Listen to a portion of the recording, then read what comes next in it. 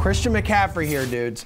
Leaving the Panthers win over the Texans with a hamstring injury. People on Twitter were very fired up about it. Trust me on that. It was Chuba Hubbard or Chuba Hubbard and Royce Freeman who filled the role, but not that effectively. So can you break down, please, for us, the fantasy impact of McCaffrey missing time for Carolina, Geoff?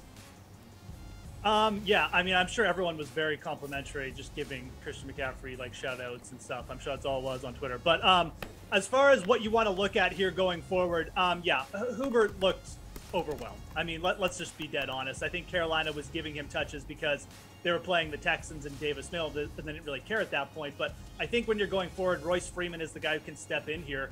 He was an every down back in Oregon when he was in college. He handled a massive workload. He has the capabilities to stand in, be a good pass catcher, and he's not Christian McCaffrey. He's not gonna get you like 5 yards per carry, but he'll definitely grind it out. He's not gonna make those mistakes that Hubbard made. So I'd really actually look to Royce Freeman here going forward if McCaffrey misses a significant amount of time. Okay, what's the fantasy outlook for both of these potential fill-ins, Steve?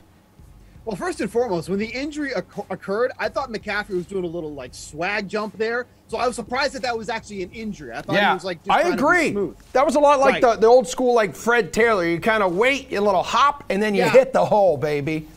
So when he was hurt, I was like, oh, that wasn't on purpose. That was actually unfortunate.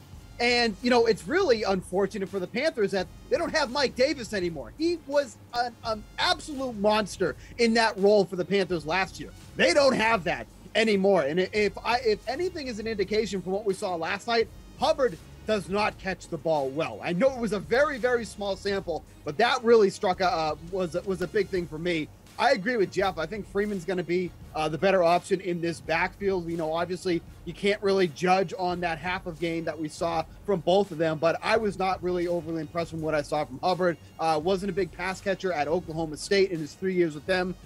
So I think Freeman could end up being that guy. Hopefully it's not anything too extreme for McCaffrey. If it's a grade 1 strain, he might miss about 1 to 3 weeks. Anything worse from that, you're talking about potentially half a season. So really hoping for that grade 1 strain. But yeah, the Panthers, without Mike Davis, they look like a very vulnerable team at that position this season. I think Freeman's got a lot of Mike Davis in him. That's not necessarily a compliment, but it does kind of tell you where the usage is probably going to go. Yeah, dude, break the glass, send up the smoke signals, pop the flares, call in the military because we are now at DEFCON 1 with Christian McCaffrey going down.